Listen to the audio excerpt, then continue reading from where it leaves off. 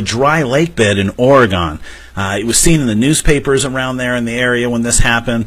Just an incredible story. If you go on Google, you can find this. It's east of the Steens Mountains there in Oregon, but just an incredible story, because from 9,000 feet is what you're looking at right here, and you can clearly see what is there in front of you here. This huge pattern was scored into the dry lake bed in Oregon, and just an unbelievable story, because there were some pilots that flew over the area. They're from the Idaho National Guard.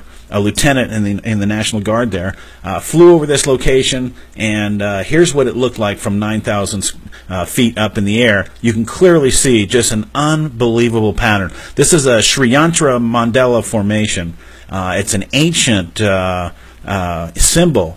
And literally, this is a geometrically perfect depiction of this ancient symbol. All the lines line up. Everything is correctly done. Now, these are the 4 border lines that go around the entire formation. And these lines are literally 10 inches wide and 3 inches deep.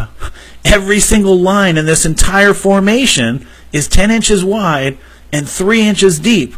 So again, this is on hard pan desert type dirt, so it's very compacted, very difficult to score into this type of material, especially a 10-inch trough that's 3 inches deep throughout this entire depiction here. So you know, who knows what made this? All we know is a few things that we know about this. Number one, there was no cars in this area. There's no tire marks into this area. It's in a very remote location, so it's out kind of in the middle of the nowhere. And all of a sudden, here you find this incredibly huge looking crop circle looking type of image in the middle of the desert. I mean, I've never seen this before. But again, this happened at a time when you know, there was no kind of tools that you could use for this kind of a formation in 1990 and pull this off in a very short period of time. I mean, this thing had to have taken some time to be done if it was humans making something like this. However, if this was something that was non-human that did this, that had some kind of higher technology, well, you might be able to carve something like this out of the desert in no time at all, because again, the pilots hadn't seen this on the ground as they flew over this area. And this is a training area where they fly planes over all the time for the military.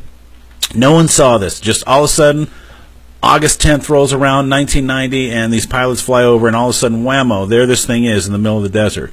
But again, this was not done by humans, it looks like, because there's no tire marks, no footprints, no kind of score marks from machines that you would think that could do something like this.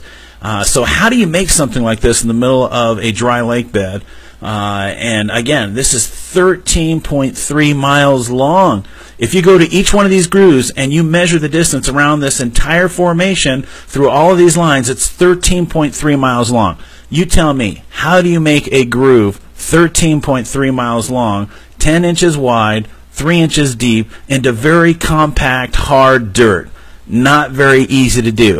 I mean, even if you had a backhoe, that would be almost impossible to do something like that and really make it look perfect like this formation is. It's absolutely perfect, perfection in terms of the lines, the formation. And I believe there's like 7 or 8 triangles inside the center of this thing.